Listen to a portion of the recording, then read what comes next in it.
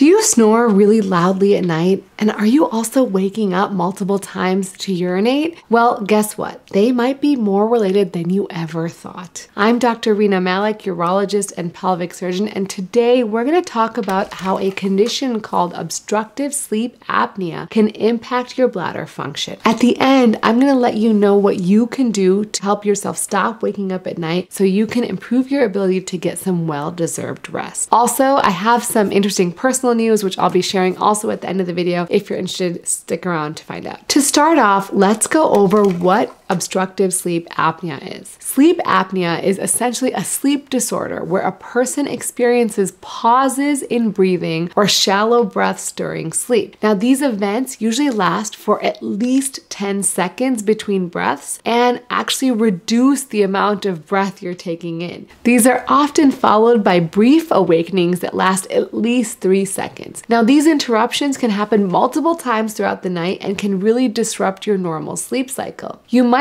actually have sleep apnea if you've been told you snore loudly or you feel exhausted all day long, or sometimes you'll even wake up with headaches in the morning. Also, if you have kind of generally a very large neck circumference, that's a sign that you very likely have sleep apnea. Now, sleep apnea is the most common breathing-related sleep disorder, and it affects approximately 15 to 30% of men and 10 to 15% of women in North America. Now, this is a serious condition because it's a risk factor for a lot of really serious problems like high blood pressure, heart disease, stroke. And studies have even shown a 3 times higher risk of death associated with having sleep apnea. So if you have these symptoms but you don't have any urinary issues, I still encourage you to see your doctor to get a sleep study and get treated if you are suffering with sleep apnea. Now, studies have shown that sleep apnea can also have an impact on bladder function, particularly waking up at night to urinate frequently. Now, one of the prevailing theories as to why this happens is that when there is a blockage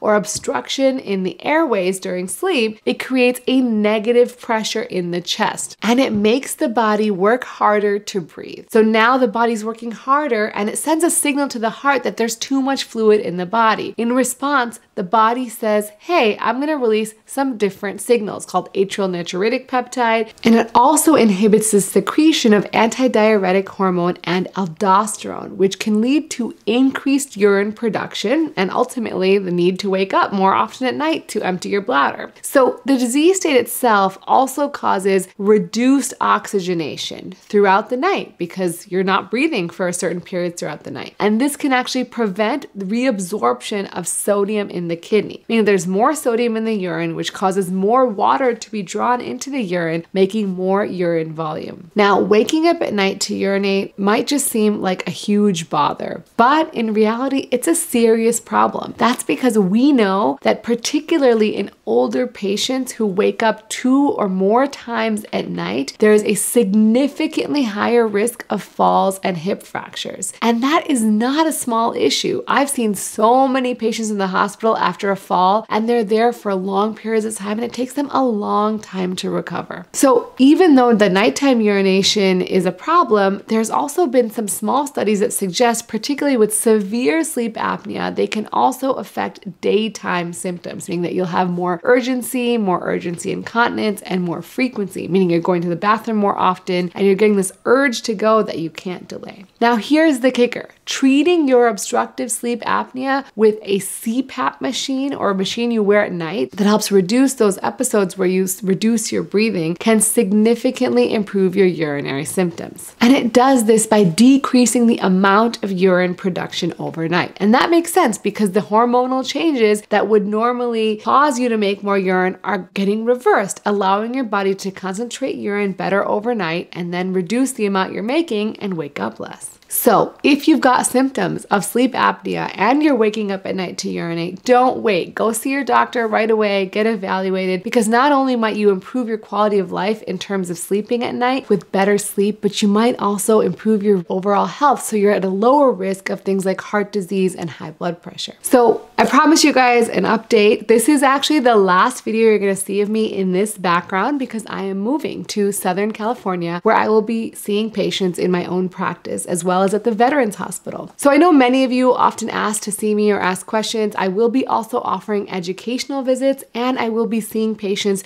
virtually as well as in person. I will be starting off virtually, and I'll be seeing patients from Maryland, New York, Texas, California, Virginia, and New Jersey, and maybe Illinois. We're still waiting on that one. So if you want to see me, feel free to schedule an appointment, and I look forward to meeting you. If you enjoyed this video, you might also enjoy my video on how stroke affects your bladder. And as always, if you've liked my content, please be sure to subscribe and share this channel with your friends. And as always, remember to take care of yourself because you're worth it.